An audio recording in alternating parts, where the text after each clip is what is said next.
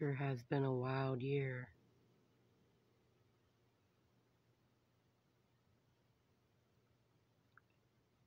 Even though it was crazy and kind of felt like I was going to lose my shit a couple of times,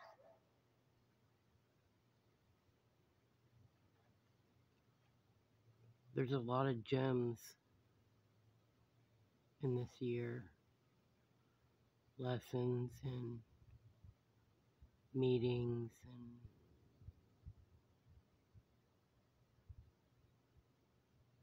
teachings and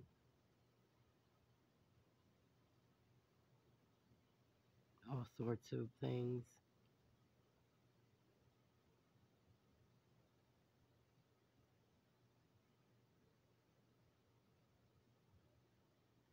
I haven't got my teeth yet.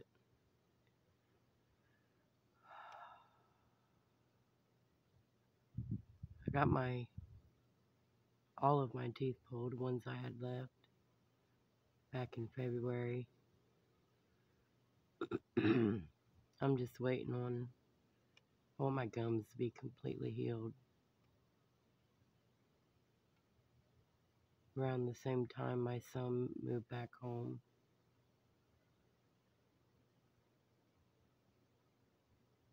And right as I was getting ready to throw a baby shower, my husband lost his job. He had been there about 17 years.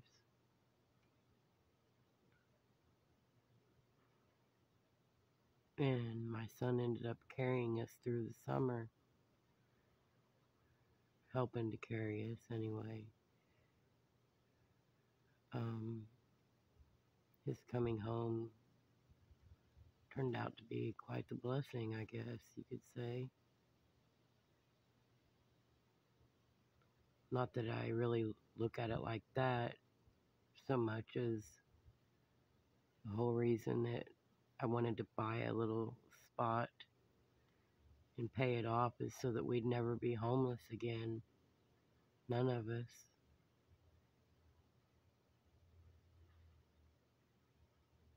That was the whole purpose. I got a brand new grandbaby, number 6 this year.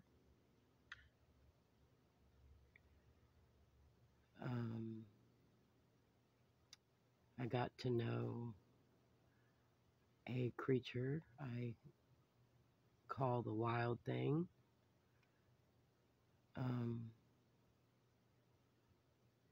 You see, he sat out there, or he stood tall, and though he was no longer alive, part of him was no longer alive.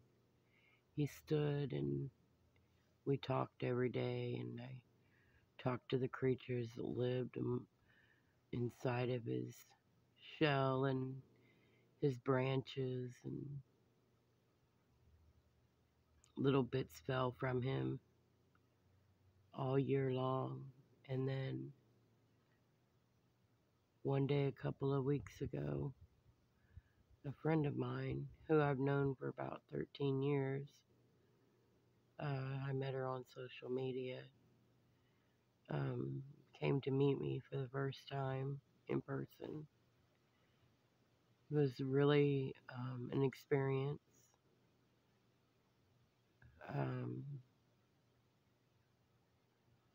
While she was here, one night before we came to bed, 2 owls landed in that tree, and they sounded off a warning song, they're not hoots, they're more like, they were like screeches, but they do hoot. It was the bard, which they come to see me quite often. And after we had went to bed, I heard a crack, and I looked up out the window right here, and part of the wild thing was falling to the ground. And the part that you see right there That's the part that made up the wild thing's horns. And I was really upset about it. I was hurt. I felt like I'd lost a friend. But I didn't. The wild thing's still there and we still talk. And the lessons are personal and the things that we talk about are personal. But the wild thing is still there. Whoops. You can see his eyes, his eyes. Let me see if I can get my finger up there. Right there. This tree used to be right here, this tree. And that was his horns. And if you can catch him just at dusk, the way the sun sets behind him just brings his eyes to life.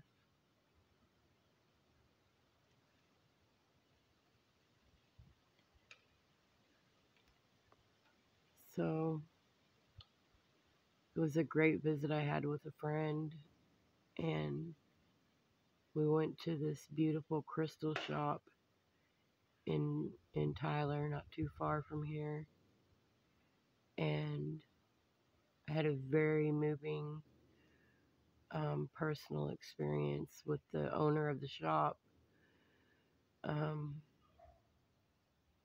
Just so happens that divine spirits just kind of led us where we needed to be in a certain moment. And when the lady hugged me, she pulled a red and yellow thorn from my shoulder.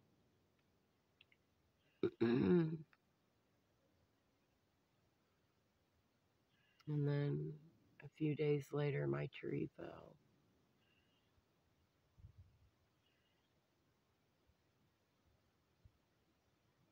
With everything going on, I really just feel like I'm in my own world and at peace.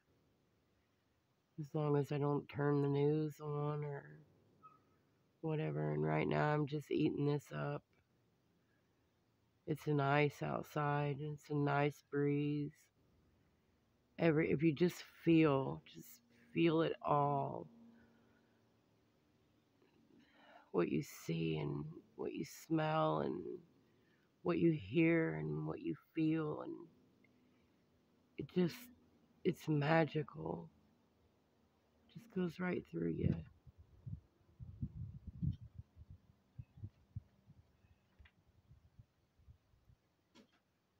It's my most favorite time of year.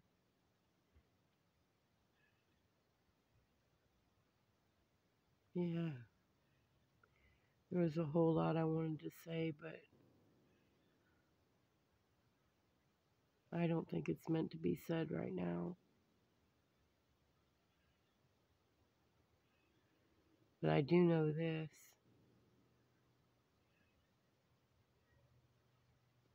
I'll get my words back when I learn the lesson that the wild thing brought me. It's a work in progress. I read some wonderful books this year, which opened some doors inside me. They had little keys all through the pages.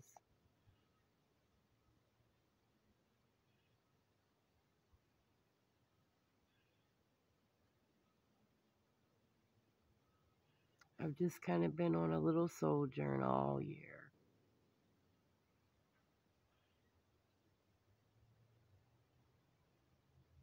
Summer was really hell.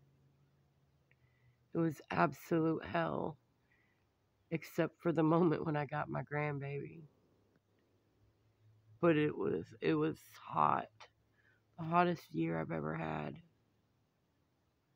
Ever. And it was hard summer. Financially. The whole family's taken hits this summer financially. Emotionally, it's draining. I'm real proud of how we've been able to really, come together and help each other and work together. However, it just seems like, can somebody get a break so that we could actually get ahead instead of just helping each other.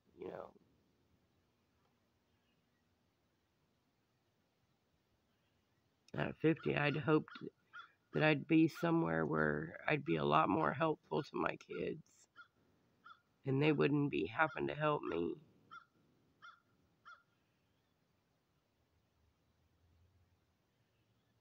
But they do, and they teach me,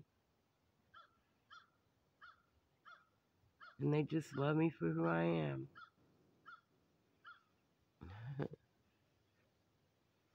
I guess somebody else had something to say.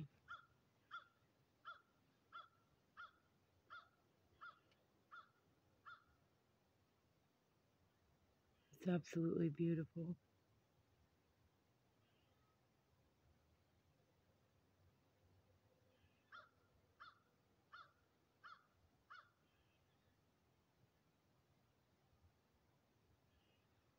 Anyway, stay magical, everybody.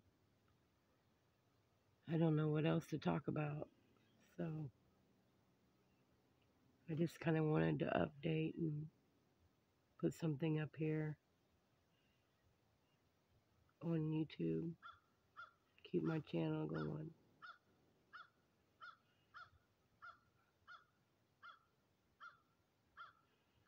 I got some dreams and some things I'm planning for next year.